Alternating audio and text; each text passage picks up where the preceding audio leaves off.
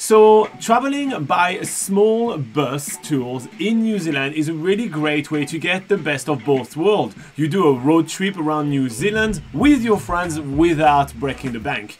Small bus tours also means that you don't bring the crowd with you. One of the amazing things about traveling in New Zealand is that you get to go to pristine places where there is only a few people at one time. If you travel with a big bus tour, usually you just bring the crowd and it's just kind of skew a little bit that feelings. So a couple of notes to get started with as we talk about the best bus tours in New Zealand is the fact that, well, since we are running New Zealand's largest online travel guide, we have had or have currently relationships with all of those companies. For example, Wild Kiwi, that we're going to be mentioning later in these videos, currently advertise on our website. But this has by no means affected our choices or ranking, and in fact it has helped us know them better as we got to experience a lot more different tours around New Zealand. Also, we are choosing to focus mostly on small group tours in this video, so that will disqualify companies like Contiki, Kiwi Experience, Top Deck, as the vibe in those tours is incredibly different. Finally, we will be talking about the nationwide offering of each of those companies. They're kind of 20-day tours, if you will, as the same feedback will apply to their shorter tours, and it gives us a better overview of their fields mostly. Right, with that in mind, let's get started with the video. The format of the video will be a little bit different. We're going to go from number 5 all the way to number 1 and tell you a bit more about each of those companies and what makes them different. We begin with number 5, which is Stray Journeys. Yeah, so Stray Journeys is a small group tour in that they only have a maximum of 18 passengers, which is quite good. That's quite small. And yeah, they do a nationwide tour, which oh, sorry, I said the wrong thing. It's not 18 days. I think it was 20. Sorry, 24 passengers. 24 passengers. I read the wrong thing. Sorry. Yeah, so they have 24 passengers as a maximum in their tours. So what's really cool about Stray Journeys is that they have been around doing bus tours in New Zealand for quite a long time. They're very well established, and they're still pretty much visiting like the same places that they've always visited, which are quite unique compared to some other places, especially on the North Island. Not so much on the South Island, but especially on the North Island. They go to places, for instance, like Blue Duck Station. They go to Ohakune, which is like an alternative town to do, say, the Tongariro crossing, that not many people usually consider for doing that. Contiki does go to Ohakune though, but we said we're not talking about Contiki. Yeah. So for a small group still, tour. Yeah. So yeah, Stray Journeys, especially like their strength is on the North Island. They do really good North Island stops. But then of course we are talking about their nationwide tours, so they certainly do hit the highlights in the South Island as well. They have, for instance, the Milford Sound cruise included in their tours. That are like that sort of thing. So you are getting to see all those sort of places that you probably want to see on the South Island too. And what else? Yeah, so maybe we can give a rundown to what are the inclusions that they have. Yeah, so the inclusions that they have currently in 2024, because it is important to note that inclusions that bus companies have had in the past, that is always changing. Yeah. And I did basically of 2024, I updated this last night, having a look on all their websites, seeing what is actually included nowadays. This is what they have right now. So Stray Journeys, they include the Te Puia Geisa by Night tour. So Te Puia is a geothermal and Maori Cultural Park in Rotorua. They have e-biking on the Old Coach Road in Ohakune. So this is a really different experience than any other tour that we've any other inclusions that we've had that we're going to talk about in the rest of this out of the other bus tours. They also do a 4-wheel drive tour at Blue Duck Station, at Lake Anifenawa, which is a very Maori cultural focused experience. They do workshops and a hangi tour. And spoiler alert, quite a lot of a lot of bus tours actually do this activity, so you will hear this one again. And then they have the Milford Sound cruise included, and then finally they are They include the Cook Strait ferry, so they do travel between the North Island and the South Island by ferry, and that's all included. And it is also important to note that their accommodation that they stay in is between 3 to 4 star hotel and lodge rooms. All right. So a little bit more high-end compared to maybe staying in a backpack hostel. All right, so when it comes down to other inclusions, so for the meals, all the breakfasts are included. They include 1 lunch and 4 dinners. And yeah, the group size is 24 and the tour length is 18 days. They are the shortest on this list for doing the nationwide, so you're a little bit more rushed when you travel with them. The current sale price is 7,000 New Zealand dollars, which is $6.99. And that brings them to a price per day of $388, making them by far the most expensive on this list, which brings them down a little bit on the ratings. So some of the highlights of it. So Laura is going to do the highlights, I'm going to do the cons. So there's pros and cons, right? And as the French one on the team right here, I do have to say the cons. As you know, it's my job to complain. All right, so go for the highlights. Yeah, so highlights is definitely the fact that especially their North Island stops are very unique. Their motto, at least before COVID, I'm sure it's still the same, is, off the beaten track. They go off the beaten track. So that's certainly still the case for the North Island. Not so much for the South Island. Not at all for the South Island. But yeah, it is pretty cool to see where they go in the North Island still. Also, yeah, like I say, they're very well-established tour. They've been around in New Zealand for a long time, and they are going a lot to the places that they've always gone to because, it works. They're really good places, especially on the North Island. So, yeah, they've got a good thing going, so they're still doing it. Yeah. All right, so when it comes down to the cons, so as I said earlier, they only do 18 days to do the entirety of New Zealand, so that's a little more rushed. You're gonna churn when you have driving days, that's for sure. They're using 3 to 4 stars of hotel and lodge rooms. This is still shared rooms though, just to be aware of that. So that's the caveat on this one. They are by far the most expensive one on this list, at over $100 per day more expensive than anybody else that we're going to be mentioning. And lastly, there used to be a hop on hop of backpacker bus tours companies around New Zealand, and some of the habits do still remain in here into kind of like upselling things, etc. So do know that. All right, so that is Stray Journey number 5 on our list. Next up, we have Hakatours, number 4. Yeah, so Hakatours is they've got a very good reputation for themselves in New Zealand. I will say something about that reputation later. Yes, so they have built up that reputation, especially before COVID. Yep. So things have changed since then, so we will talk about that a bit later.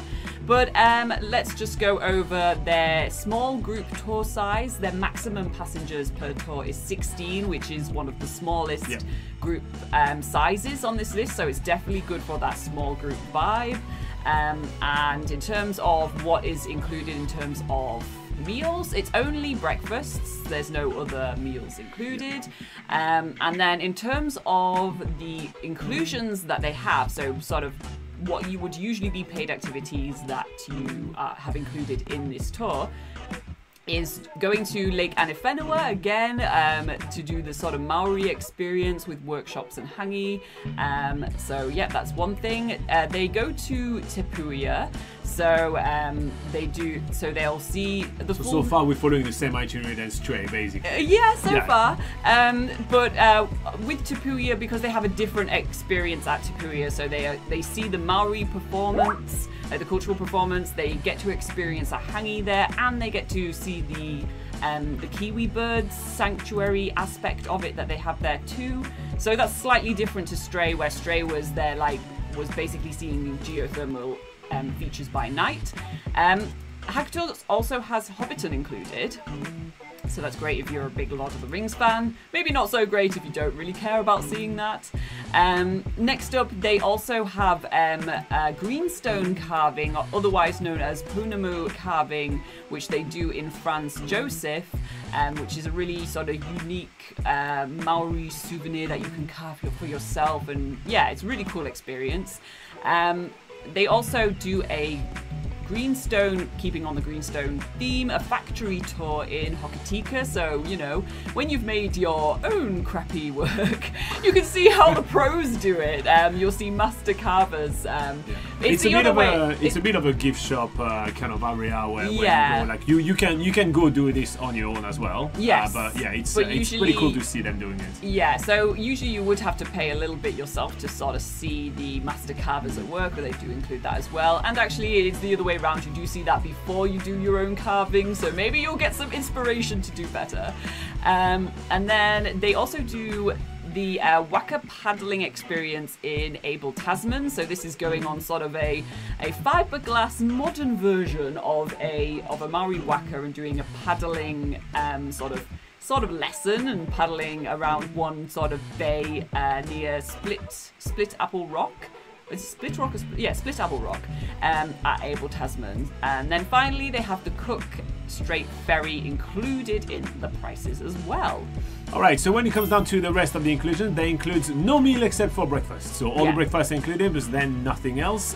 Their regular price is 5,700 New Zealand dollars, which brings them down to 284 price per day, comparing to Stray Journeys, which was 388 as a price per day.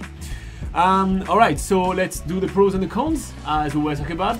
So Laura, what's the pros of Hakatours? So a good thing about Hakatours is that you can start in either Wellington or Auckland, so that gives you a bit more flexibility if you wanted to start in a different location to the usual location of Auckland, which most tours depart from.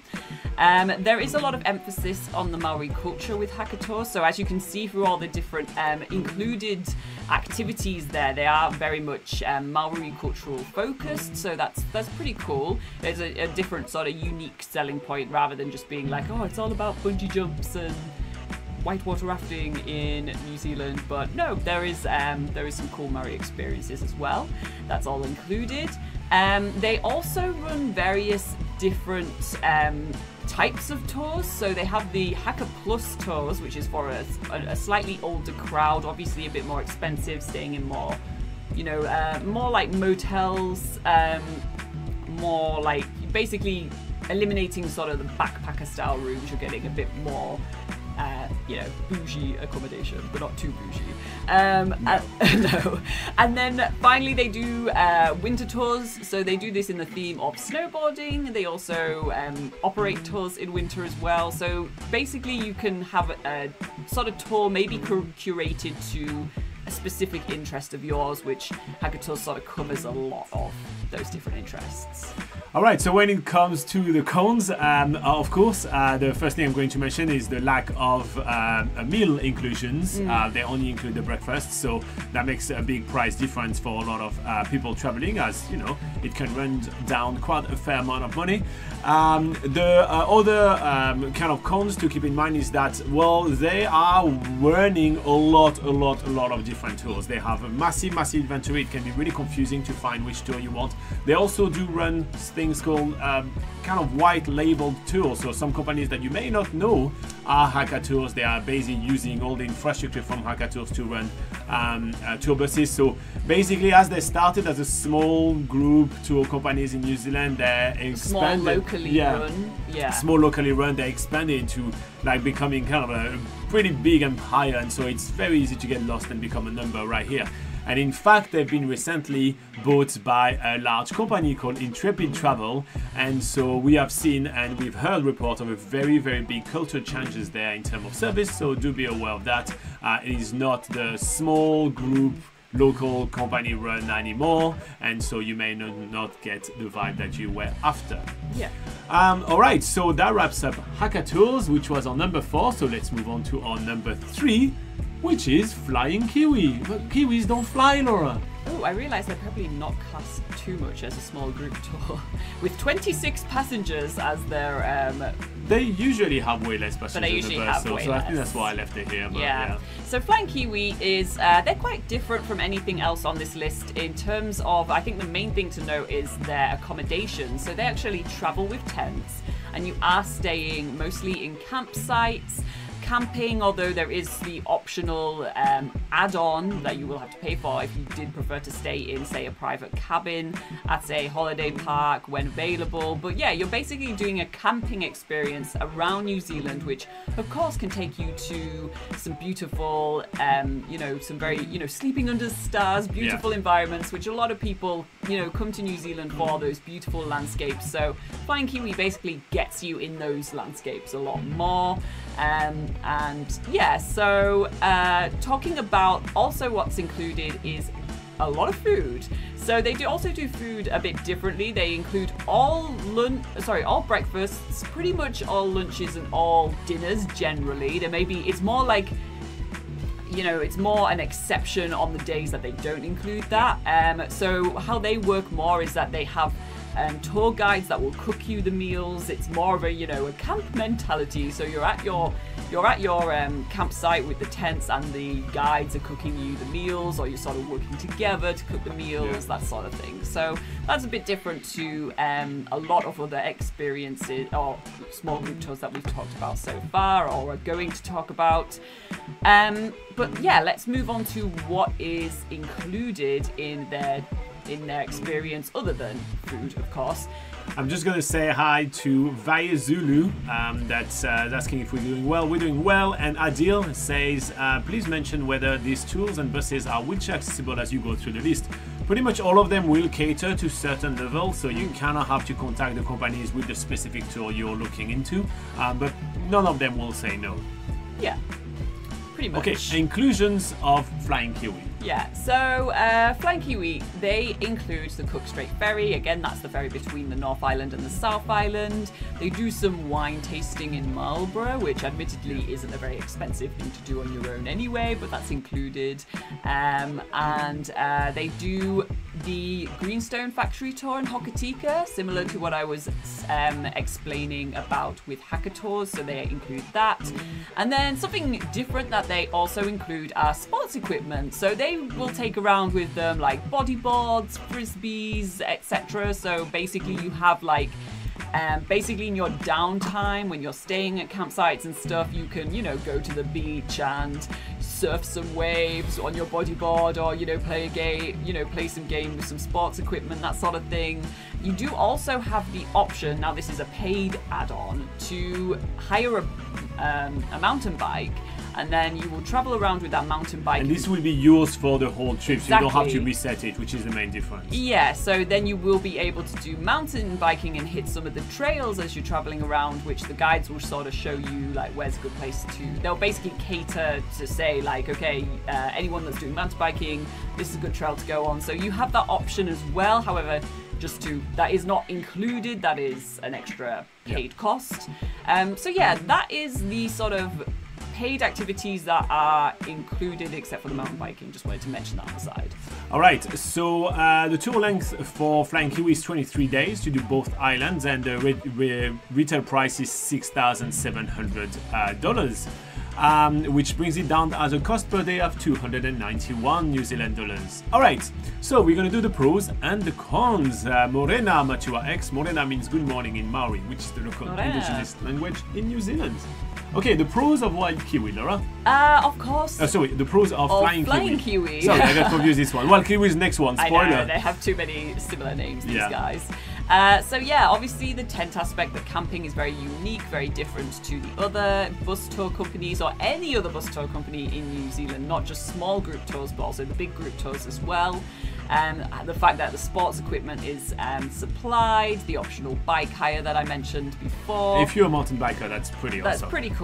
Hi, Alil.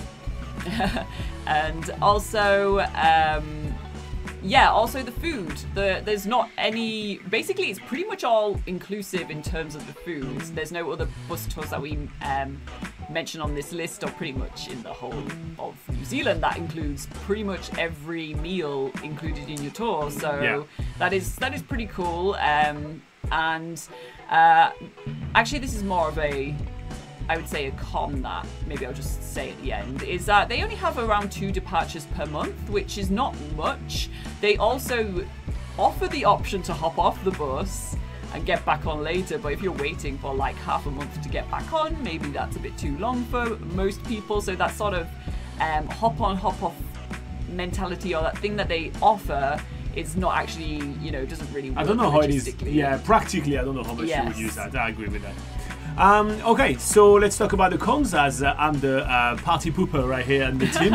Alright, so one of the cons is the fact that yes, all meals are included, right? But they're all kind of family style, you make it together kind of meal, right? So you don't have that much options meal-wise. You don't experience New Zealand cuisine as per se. So that's kind of remove a little bit of freedom on that, right? So that's the one thing to keep in mind. The second thing to keep in mind is the fact that the passenger type skews a little older from our experience, at least. So expect people in their 40s to be quite prominent within the bus. It's also a lot of focus is on the mountain biking, for example. So you know, you will have a lot of people which are really into their mountain biking that will kind of do their tours. The amount of inclusions that Laura listed, they're pretty limited compared to a lot of other companies. And lastly, tents as an accommodation is really not for everyone. Some people just don't want to do 23 days in tents, and it's absolutely fine. You can upgrade if you want to, but that comes at a cost. So it's worth keeping in mind. They're still making it number 3 on our list of the best small bus tours in New Zealand. So that's still pretty awesome. But number 2, and I already kind of spoiled it since I just kind of like misspoke before. Number 2 is the company called Wild Kiwi. Laura, tell us more about Wild Kiwi. Okay, so Wild Kiwi is pretty cool. I guess like their main sort of difference is their buses. Their buses are very snazzy. They do like to show off their buses on the everywhere on the images. So they have very nice branding, and also like these sleek black Mercedes buses with, you know, plush leather seating on the inside. You have your own little charging USB port. You know, just these like little touches that are a little bit more definitely flash packer compared to, because although they're still say a backpacker bus tour, they're more of a, you know, their bus experience basically makes it more flash packer. It's just a little bit more like, so you know, something a little bit special in terms of the transport that you're going in, which... And to be fair, you spending a lot of time in the bus, so having high quality buses is a big selling point, so I understand why they're going down that road. In terms of group size, 18 is their maximum passengers, which is still quite small. It's a bit bigger than some, but still pretty small in the grand scheme of things. In terms of what's included, all breakfasts are included, so that's easy. They have 3 dinners on their national tour, so yeah, that's quite a few nice that you don't have to think about that for 3 nights on the tour. And then what else is included in terms of like activities? For doing the whole national tours, you will have your flight between Auckland and Christchurch included. So they're not taking the ferry between the North Island and the South Island. They're just kind of skipping down to Christchurch. They also, like geographically wise, it's a very, very different bus tour. Yes, they do things in a different sort of order to a lot of other tours. What's also included is the Waiotapu Geothermal Wonderland. That's kind of like the official name of Waiotapu. And that is the famous geothermal park in Rotorua, famous for this, you may have seen images of this sort of orange ringed lake. And that's the Waiotapu Geothermal Park, so you get to go there. And they also do wine tasting in Marlborough. Again, not a hugely expensive activity, but you know, it's kind of cool that that's included as well. So the combination of a smaller bus and also extremely comfortable really bumped them up on our list when we did our little ranking and our scoring and everything. It really bumped them up because you do spend a lot of time on the bus, and that you're in New Zealand to see, usually you're in New Zealand to see all the beautiful landscape that the country has to offer, so you may as well kind of see them in comfort and style. So they take 21 days to do all around New Zealand. As Noah mentioned, all the breakfasts are included and 3 dinners are included as well. And the price is $5,887. Why? But that's their price, which brings them to $280 per day, which is so far the cheapest on our list. So Laura, what are the main pros and the main cons? Oh, so the main pros and the main pros. Cons. Yeah. Okay. Obviously, we've talked about the buses. They're very sexy buses. Pretty cool. That's like they're. You do like to have a good sexy bus. I do. So yeah, that's like the main selling point. But it is quite cool that they, on top of that, in their sexy bus, they're taking you to very. Stop saying the word sexy bus.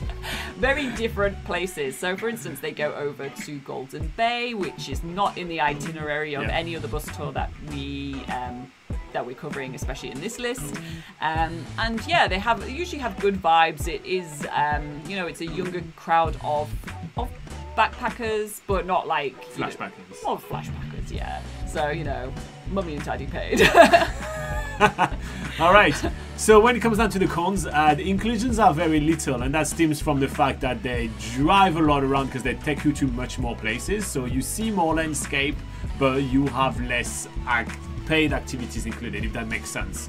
So the next cons that comes with that is the fact that you do a little bit more driving, and I think that's why Laura wasn't phasing it so much more onto the sexy buses, right? Because you do more driving with Wild Kiwi. Now the reason why we put it so high on the list is because we tend to think you come to New Zealand only once and you want to see it all, and so with their unique itinerary you get to see more things with that one. So that wraps up number 2 on our list, which was Wild Kiwi. Now, Laura, surprise us. What is number 1 on our list of best small bus tours in New Zealand? So our number 1 on the list is a company called Backyard Roadies. These guys are pretty new to sort of the bus scene compared to like everyone else that we've talked about. They were all very much like well established pre-COVID, but the interesting sort of story behind these guys is that they got started with their tours during the pandemic, and they kind of fantastic time to start a bus tour, guys. But that's kind of like, it really emphasizes more the local experience. So they kind of got started showing locals around their own backyard. See what they did there. But out of that's actually made like a really good sort of like tour for international travelers as well, to get a sort of more authentic experience of New Zealand with locals as well. So that's pretty cool. In terms of the group size, this is one of the smallest group sizes that you'll get. So it's 16 passengers is the maximum. So it's quite intimate. So yeah, it is definitely qualifies for that small group experience. In terms of meals provided for their national tour, that's all breakfasts included, which is pretty nice, and that's 4 dinners included as well. So again, that's a bit more than like the average bus tour will have included in terms of meals. Okay, what are the different inclusions that they have as well? So the inclusions that they have is the ferry going between Wellington and Picton. They are taking the Inter-Islander ferry, which is the more sort of high-end ferry. Is that still going? The Inter-Islander, the one that ran aground? It doesn't always run aground, but yes, it's still going. They have many boats. Moving on. As soon as I said that, I was just like, are they? Yes, they are. Okay, cool. Also, they do a tour of Te Puia. Again, we've talked about Te Puia a lot already from the other bus tours, but what's included with Backyard Roadies, again, you are seeing Te Puia, the geothermal park, but you're also getting to have a cultural experience in terms of having a dinner there as well, which is included in the experience. So you get both like the activity and the food portion of it. They also do an experience doing a private sailing tour, so that's private to your group, doing a sailing tour on Lake Taupo, so that's pretty cool. And also dinner is included during that experience as well, so that's quite a that's very unique. Yeah, that's cool. A unique inclusion compared to others. Surprise me, what's next? Well, it's everybody's favorite, Milford Sound. The Milford Sound cruise is also included in this tour, so that's really nice. You don't have to pay extra for that. Yep. And also in Franz Josef, they do the greenstone carving experience at the Te Koha Gallery. So that's pretty cool as well. Again, getting some of that Maori cultural experiences that are a lot more hands-on, creating your own souvenir to take home with you. So yeah, that's a pretty neat inclusions. All right, so as Laura mentioned, the group size is about 16, so the regular price is 5,700 New Zealand dollars, which brings down as a price per day at $2,271, which makes them the cheapest on this list. So now let's go over the pros and the cons. Laura, you take the pros, you take the cons. Yeah, so as I've already mentioned, they are the sort of smallest of the small group size that you can have for traveling in a small group tour around New Zealand. So that's certainly hits the spot there. It's a nice safe tour, so you're kind of like, some tours I guess with other backpacker tours is more like, party all the time. Maybe the vibe is more like, people hitting on each other. Maybe you kind of don't want to be hit on for the whole time you're in New Zealand. So it's kind of like a more sort of safer, sort of cool tour like that. It's also another aspect of it that's quite nice is that they have a mix of male and female guides. So you'll find that a lot of the other tours for New Zealand is very much an emphasis on mostly having male tour guides. So they have a different, they have a mix. So that's quite nice. Feels more like in terms of the vibe, it feels more like a genuinely local experience. This is it's a small locally run company, so you're not dealing with like big corporations. You are actually, like, when you are talking to them, like emailing with them, you are genuinely emailing with the the owner of the business, that sort of thing. So you're not like, you're not just like a number on the tour bus. Like, that's kind of a nice sort of, that's what you want from a small group experience, I think. Yeah. Right, so yeah, I agree with that, and basically some of those pros are going to be what creates the cons for this tour. So first up, they don't operate in winter. So if you're planning on traveling in New Zealand in winter, which is June, July and August, it's just not happening. Yeah. They don't operate in September as well. Yeah, that's true. Yeah, so kind of like a wider kind of winter time, right? And out of all of them, they probably are the one with the least amount of departures.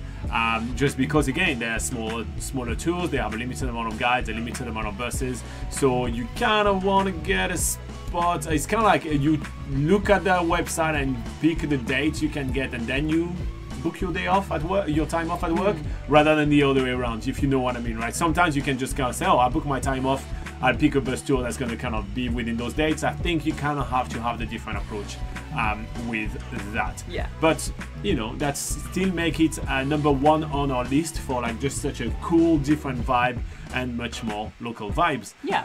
Cool. So that wraps up our 5 favorite bus tours, small group bus tours in New Zealand. There is much more information for you on NZ Pocket Guide. Make sure to check it out.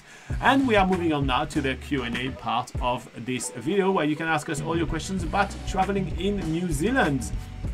So first up, I want to thank everybody for like clicking the like button and everything. That's a really good ratio right here. Everybody kind of showed up and clicked like, so I love that. Thank you very much. Guys. Matua is telling us a bit about the current weather in New Zealand. It was absolutely horrible all night. We had thunder and lightning all night. Couldn't sleep all night. Yeah, but then same for us when we woke up here in central North Island. It is a sunny and cloudy day. I did see Matua X put sunny day. No, scratch that, erase that. Cloudy and sunny day. That's how quickly it changes. By the time you finish typing, the sentence has changed. Yeah. Halil, Veazulu, Tikis, Adil, if you have any questions, just go ahead and let us know. We're here to help you plan your trip to New Zealand.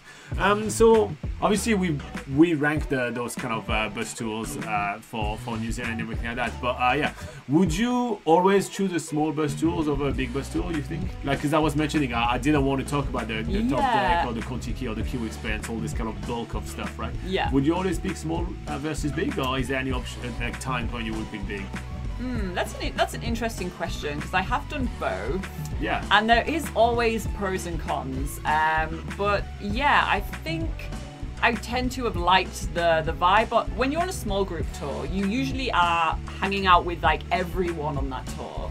But if you're on a a big group tour, you're usually like, you separate into your separate groups, or just one person that you like or whatever, and that's kind of more the vibe. Laura, out of a bus of 60, she likes one person.